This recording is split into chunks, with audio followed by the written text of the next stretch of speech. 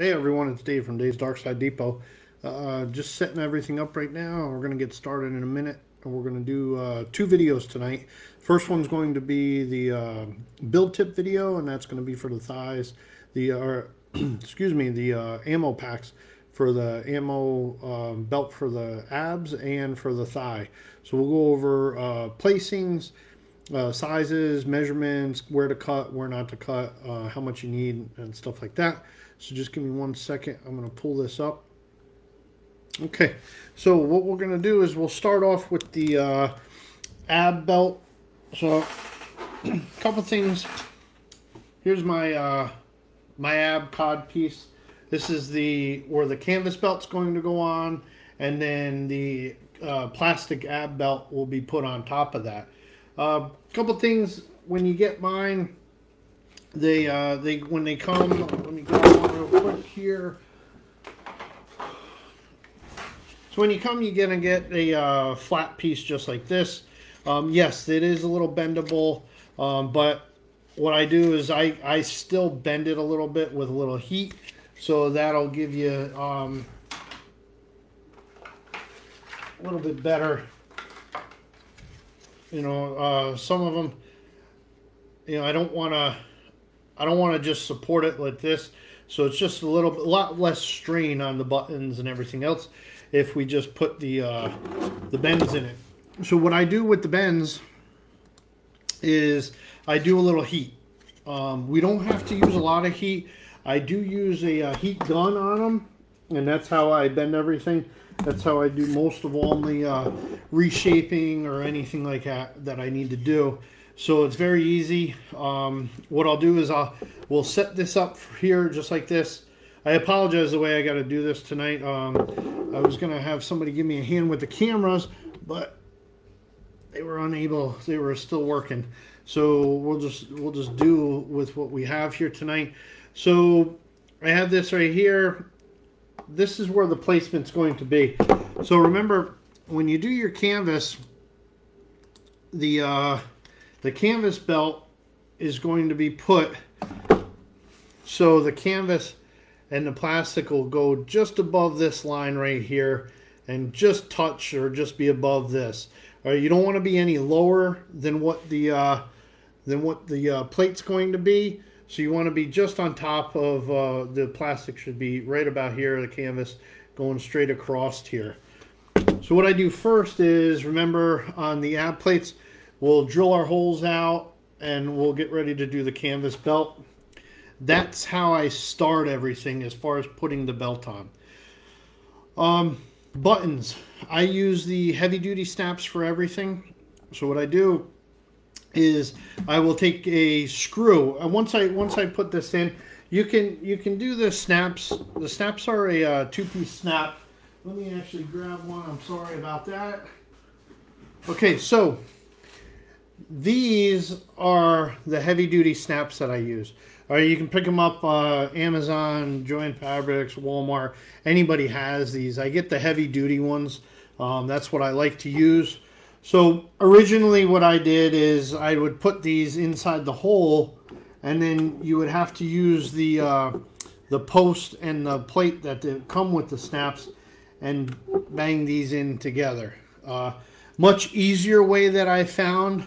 I take a number 6 screw and I put it through the hole in the button. It'll be nice. It will be underneath the top of the button, so it won't have any problem with the snap going through. I will put that through here just like that. Washer and a nut on the back. So what I normally do is I will use the lock washers, which are the ones that have a little bit of, or not, excuse me, not lock washers, the lock nuts. So what they do for me is they have a little bit of a plastic washer inside of the nut. So when you go on top of it, it will hold it there. It's not going to work itself out. So I put that on and then I just trim it so it won't bother me when I put the ab plate on. What I also do too is if I don't have those and I'll use 2 regular nuts on them, and then I'll put them on, and then I'll put some E6000 glue on top of those. That'll coat those so it'll have like a rubber coating. so you won't have any jagged edges or anything like that on the inside, which would be where the plate would be up against my stomach or anything like that. So that's just a little tip on the comfort side of it when you're putting it on. So once I've got the holes in, the buttons on, then I will take my belt itself. I will take the belt and I will go in. Hey John, how are you? What I'll do is I will take the belt, measure out the middle of the belt. All right. I get these from Mr. Kittel off of White Armor. You guys know I talk about White Armor all the time. Check out whitearmor.net if you have any questions, need build tips, anything like that. Great source of resources from those guys. So just check them out if you ever had any problems, tips. They also do have a shop. If you're into 501st, they have different items on there for you. If you're not, then you can always, this is the best thing, is to get involved with this, to be able to go out there and do some good and help everybody. So what I do is I take this. He already lines this up with the belt. Here he already puts a middle mark on it. What I try not to do is I don't want to try to figure out what the middle mark is, so this is perfect, because what this has is it has a piece of plastic inside the belt, and that's what holds it to give it a nice stiff ridge all the time, so it won't just flop down and collapse, because it is just a soft canvas, but it's also pretty big, so it's not like a regular belt, leather belt or anything like that. So from here I will put this down on it. Once I find my midline, I will go on here where the midline is, and then I will press it as hard as I can right down where those snaps are. So I'm going to do this in a different spot because I have not set this belt up on the this ab yet, and I'm going to press it right in there. Okay, what's going to happen on the back side is great, because I'm not sure if we can get it. Yes, you can barely see it. See that indent right there? That's exactly where my snap is going to go. So then I will take my leather punch, put it right over top of that, punch it, and then I'll be able to put my female snap end on the canvas belt. So now I've got this perfect. I do that before I do anything with the hard plastic one. The reason is once you get the hard plastic one, that attaches to your canvas. I use the Chicago screws. They're a post and screw holder. I use those on it, and then you have to glue your snap plates on top of the ammo belt. So once you do all that, the issue with that is I have to try to get my fingers in here in between the canvas belt, the plastic belt, and try to find out where the hole is. This is just much easier for me. I press them down, get those in, I'm perfect. So now what I do is you're going to drill the ends out. So from here, I forgot what the exact size is. I believe it's 1.25 inches or 3/4, 1.25 inches, I believe. You're going to be out, and on mine you'll see on the back side of them they have these little indents. I'll see if I can get it in the camera. Just this little bitty dimple of an indent right there. That's the screw holes that I use. So what you do is just drill your holes right in there.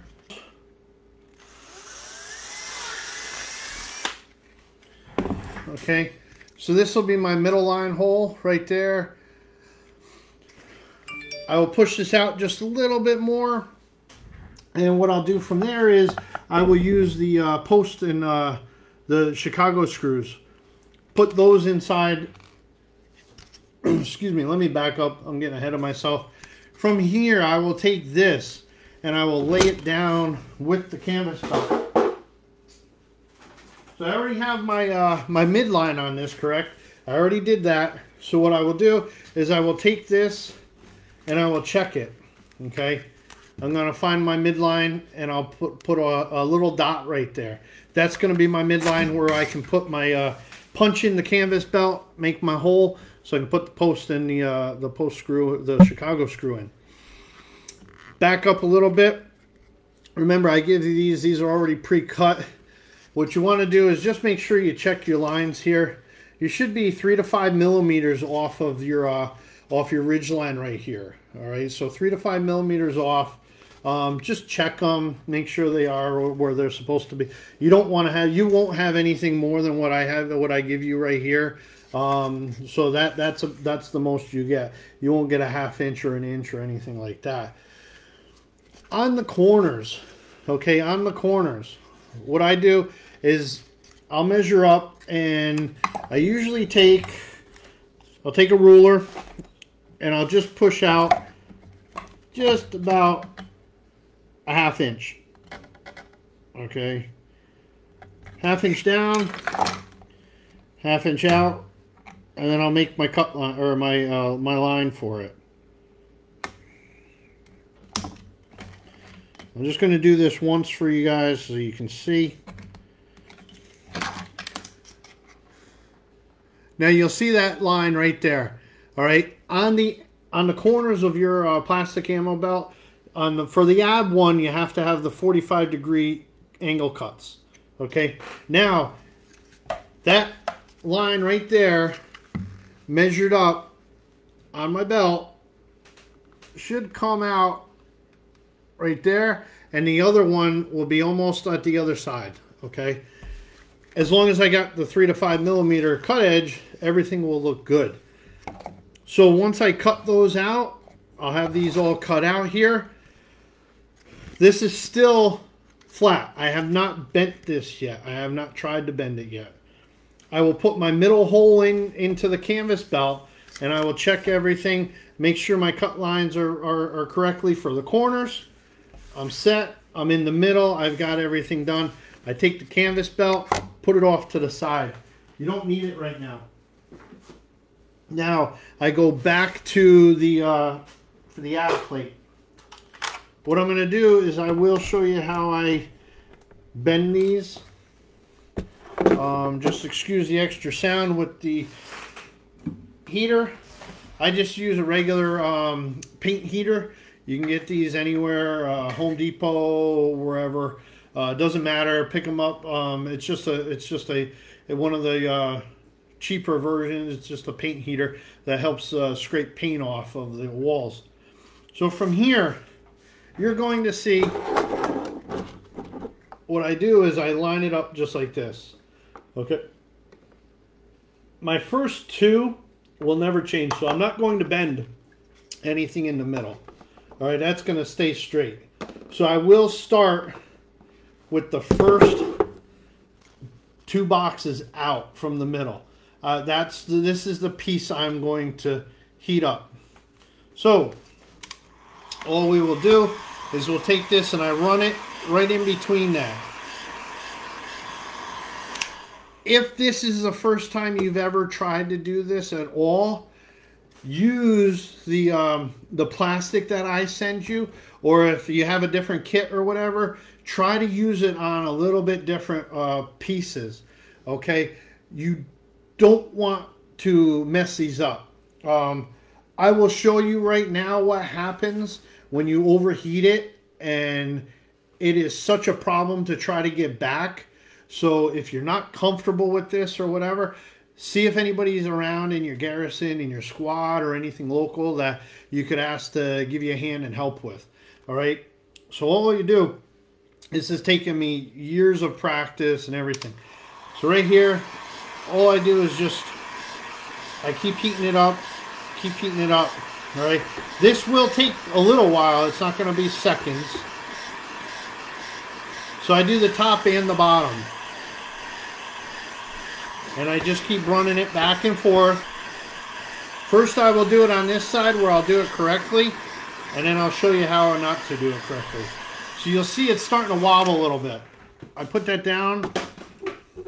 I put this on the belt, on the AB, and I hold the belt into position to what I want for that curve. Now once you take this off the heat, you have, I don't know, less than 10 seconds or so to put this on the belt itself. So you don't have very long. It's not going to, because this is as long as we were talking, this is it. I'm done. It's solid. It's not going to move. So now what I'm going to get off the belt is once I put this on, you see that little bit of a curve in there? That's all I want. I just want to take that stress off of that when I put my belt on and the buttons, so they don't try to pop off, because this thing is pulling off and the other one. So you're just taking that off of there. This is how I do all of them, just like that. All right. Now, let me show you what happens on this one on the other side when I put too much heat on it. And this is what will be the issues and the problem with it. Let's see here. So now I'm going to do the same thing. And sometimes you think that you need it to bend, and you really don't. It just has to start heating up, and it'll bend itself. So you just have to put a little pressure on it to bend it.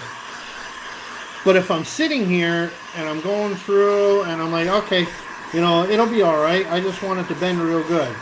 So I'm putting a lot of heat on it, going back and forth the same way I did it. Now it's starting to bend. Okay, yep. Oh, okay, yep, now it's good. Now I'm going to put it on. Well, the problem is now I can't get that nice shape I wanted. So now you got this here. Okay, it's not bad, but when you look at it, and I'm not sure if I can get this in the camera, but the plastic is now warped. What I mean by warped is there's valleys and ridges in it, because the plastic, when these are formed, there's a grid of heat over top of this stuff, so everything is heated up the same, and that's how we want it. Well, for this, I just want to do a little bit of a bend in it, so I just have to heat it up just a little bit. Parts of it does not heat up correctly all the time, so you'll have a little cooler, then a little hotter, a little cooler. It's all over until you get that. And what happens is once you heat it up, some of it too much, then you're going to get this warping effect because other parts aren't heated up enough.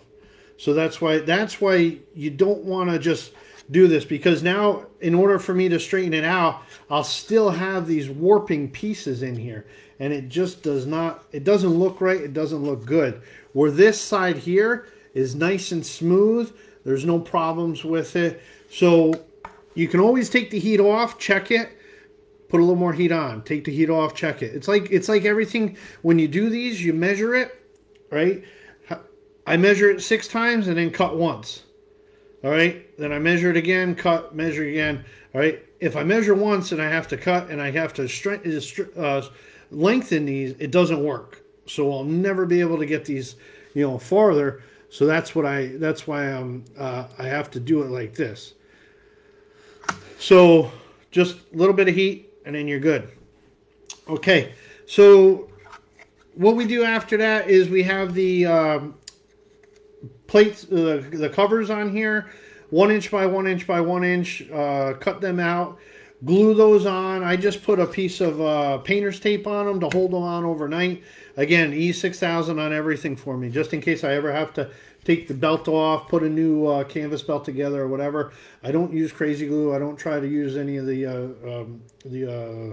I'm losing my brain here tonight with the words.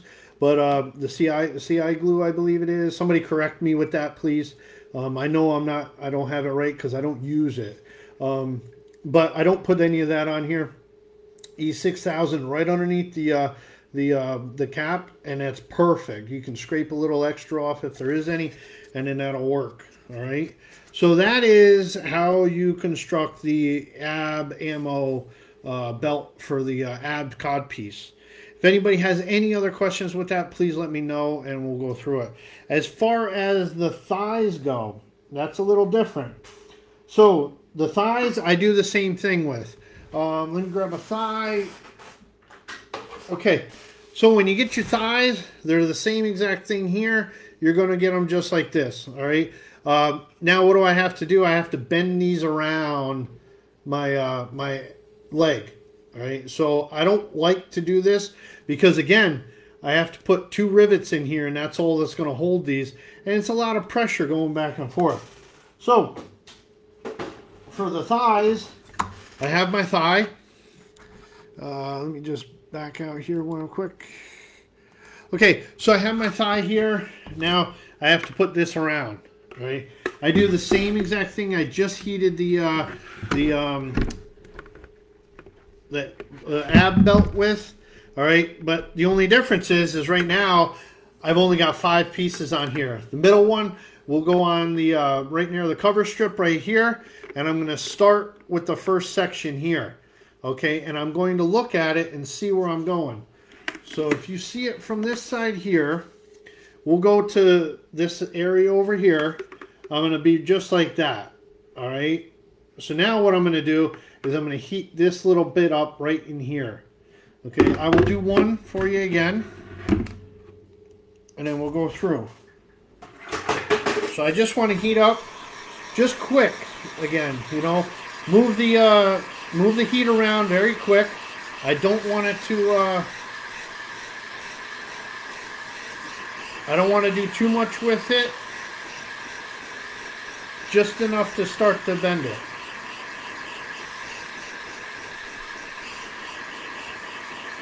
Also, the less heat you do on it before it starts to bend, the better the bend looks in it. Not quite there yet.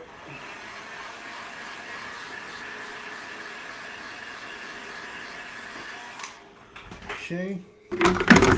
I'll take this, put this on. So what I have here now is this is going to be my first bend. All right, that'll be my first bend in it.